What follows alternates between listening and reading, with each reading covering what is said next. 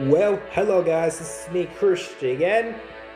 And pretty much, I guess we got around 14 hours worth of the cheaper upgrades for their so-called robots, weapons, and modules. 40% off, yep. And now it's time we go right directly in that supply center. And so yeah, get on with our daily stuff. And yeah, so mainly if any of you guys have not subscribed to my channel, consider doing so guys. It'll so indeed help me out a lot. And yeah. So yesterday, I say we got pretty much lucky with, well, yeah, the stuff that I won. Can't exactly remember the stuff I did win, but I did manage to get all the tier 3 items though, guys.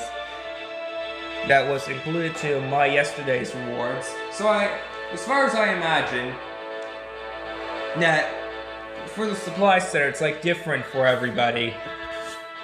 Considering it makes a little bit of sense right there, logically speaking. I mean, after all, these supply centers are daily and meaning completely nearby random for basically all players, we know. So yeah, speaking of which, let's get started on revealing one of them, as in opening one of them up now, as it is. So, of course, one of them happens to be a common. I don't think we'll get as lucky to get all 3 tier 3 items like we did yesterday. But we'll certainly try our best and going for all the sharp shooting objects that tends to bring into the, well, logic into this game or whatever.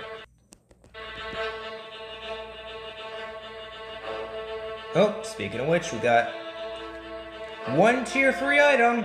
Brilliant. Let's keep on continuing now. Nice.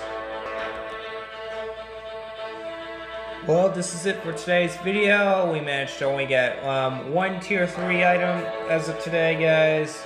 Well, slow and steady, but it was pretty good for the most part of it, guys. And yeah, so anyways, yeah, Christian signing off. Bye-bye, guys.